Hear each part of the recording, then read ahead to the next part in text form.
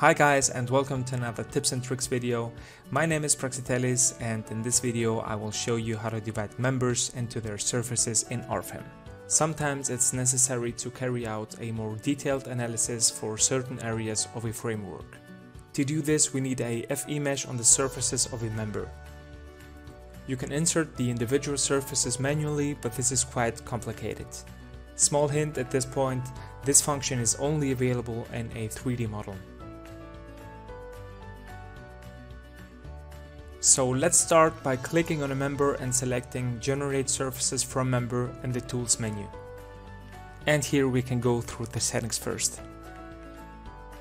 In the new window, we can now select how to divide member or cross-section arcs, whether frontal plates should be created at member ends, or even define the target FE mesh length.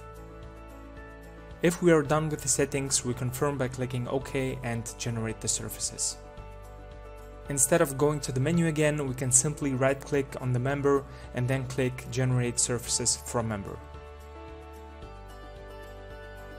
This way, our HEB 200 beam is easily divided into its individual surfaces.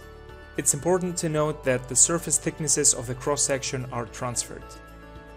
To display this in color, you can go to the Display Navigator and then select the Surface Thickness option under Colors and Graphics according to.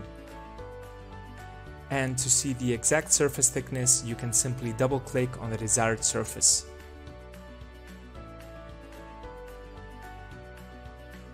We also have the option to display the surface thickness on the model. To do this, go to the Display Navigator again and under Solid Model and Surfaces, click on Filled including Thickness.